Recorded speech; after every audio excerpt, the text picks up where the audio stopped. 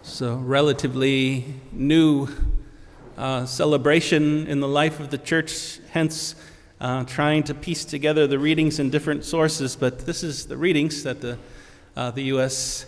bishops suggested for today, so we made it happen, thank God. And I like them because they give us that opportunity, again, to remember everything that we've been through over the last 50 days and even longer, 40 days before that in Lent, to see how it's meant to be shaping us and recognizing the importance of our relationships both with one another as we gather for Eucharist and also with the communion of saints. As we heard Mary at the center, really, of those early days. And I was reading a book recently called The Eyewitnesses, the Gospel Eyewitnesses. So how important her testimony, her continued teaching amongst the early church was to both their sticking together and recognizing Jesus as the center of their lives, and also communicating what became the readings that we just shared. So she was involved in that according to the Acts of the Apostles, and our gospel reading has a significance of recognizing this new family of God that has somehow sprung forth, flowered forth from Jesus' sacrifice on the cross. And again, there at the center, both Mary and the beloved disciple.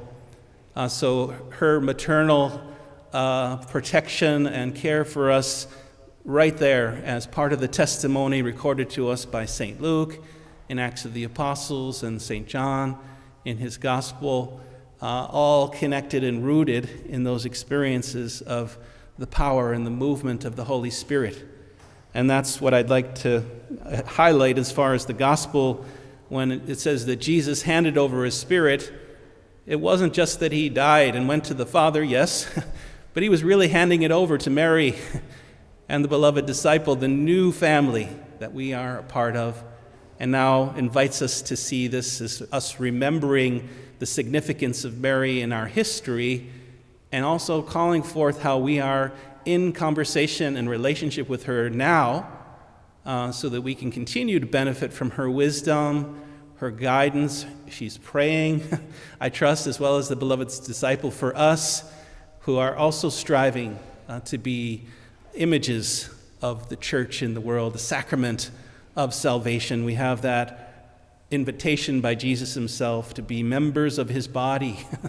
So there's some pretty clear evidence that why we need it and need Mary in our life and the beloved disciple, this new family of faith that we belong to by nature of our baptism and Jesus' invitation to us, and something that we can confirm now as we move forward into ordinary time. We begin in the 7th week of ordinary time after the Easter celebrations, but seeing how it's inviting us to grow deeper into that experience so that we can grow more confident, more trusting, and more transparent to the transforming love of Jesus Christ. It's working in our lives.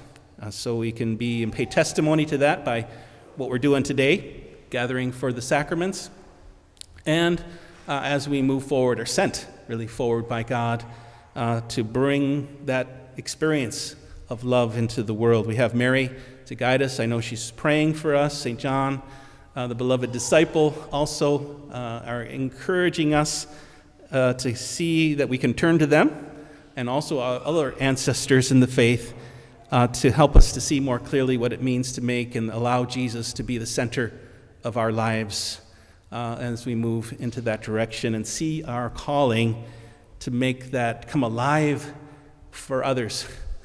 That's our task and challenge, and that's the nourishment ultimately that I sense God desires for us, is to see how we can bring that hope and new vision into the lives of everyone we encounter.